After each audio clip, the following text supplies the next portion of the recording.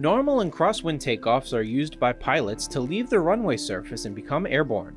Pilots practice takeoffs and landings to ensure they can safely and efficiently take off and climb based on environmental conditions such as winds and obstacles. To conduct normal and crosswind takeoffs and climbouts, first, the pilot must ensure the before takeoff checklist has been completed. Then they visually check for traffic on final for the active runway or approaching other runways. Next, the pilot visually looks at the windsock to obtain the latest information about the wind prior to takeoff. This allows them to make the proper wind correction inputs on takeoff. Before entering the runway surface, the pilot must communicate as appropriate. At an uncontrolled airport, they make the appropriate traffic advisory calls which provide situational awareness for all pilots at and around the airport. At controlled airports, they request takeoff and read back the clearance before entering the runway environment and beginning the takeoff. The pilot then taxis the aircraft into position on the runway and centers the aircraft on the runway with the nose wheel straight as close to the approach end of the runway as practical. Position the flight controls for existing wind conditions. The pilot should turn the yoke into the wind, causing the aileron facing the wind to raise, to provide the appropriate wind correction upon takeoff. They then verify that the HSI heading and magnetic compass heading approximately match the runway heading to confirm proper runway as assigned or selected. The pilot smoothly and continuously advances the throttle to full power and brings their heels to the floor to prevent accidentally touching the brakes. The brake should not be applied past this point unless an aborted takeoff is necessary, or an object on the runway poses a hazard to the takeoff.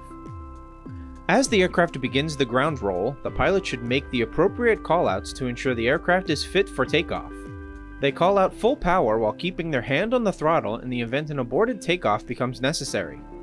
Next, they check the engine instruments, verifying that the power is between 2300 to 2400 RPMs and all other instruments are in the green area of the gauges, and call out 2300 RPMs, engine instruments in the green.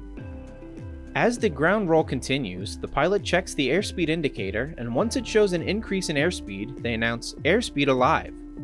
Once the aircraft reaches 55 knots indicated airspeed, the pilot calls out rotate and smoothly pitches the nose up until the top of the engine cowling makes the trees disappear and the aircraft leaves the runway surface. At this point, the pilot's eye should move over to the left between the instrument panel and the window frame to keep visual reference to the horizon. This sight picture keeps the pilot from pitching too high and provides constant visual contact with the horizon, ground, and obstacles. As the aircraft continues to climb away from the runway, the pilot should use sight pictures to maintain their desired climb airspeed, as well as scanning the engine instruments to monitor for any abnormalities. The pilot continues to climb into the desired altitude while remaining out of any airspace the pilot has not been cleared into. For example, when departing from New Smyrna Beach Municipal Airport, pilots must not enter Daytona Beach International Airport's airspace that starts at 1,200 feet mean sea level. Some helpful tips when conducting normal and crosswind takeoffs and climbs are: be wind conscious when taking off by looking at the windsock or other wind indicators and turn the yoke into the wind.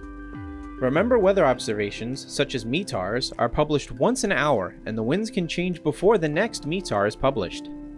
Bug the runway heading on the heading indicator to ensure the aircraft is on the right runway and to help fly runway heading if ATC requests. As the pilot smoothly advances the throttle, they will need to increase their right rudder input to counteract the turning tendencies and remain on the runway centerline. This rudder input must be maintained and adjusted throughout the takeoff and climb to maintain proper coordination. Be sure to confirm the RPMs, engine indications, and airspeed while saying the callouts. Do not just say them without confirming the desired conditions exist. Use altitude bugs to remain clear of any airspace that may exist above the aircraft that the pilot has not been cleared into. Monitor engine instruments for any abnormalities and be ready for any out-of-the-ordinary situations which may require an off-field landing or to return to the airport. Communicate with ATC or the local traffic to ensure that everyone is situationally aware.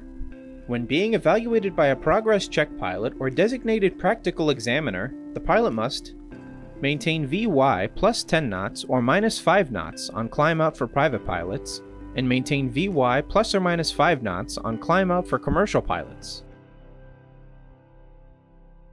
Be sure to like our video and subscribe for more epic content. And while you're here, check out some of our more recent videos and playlists.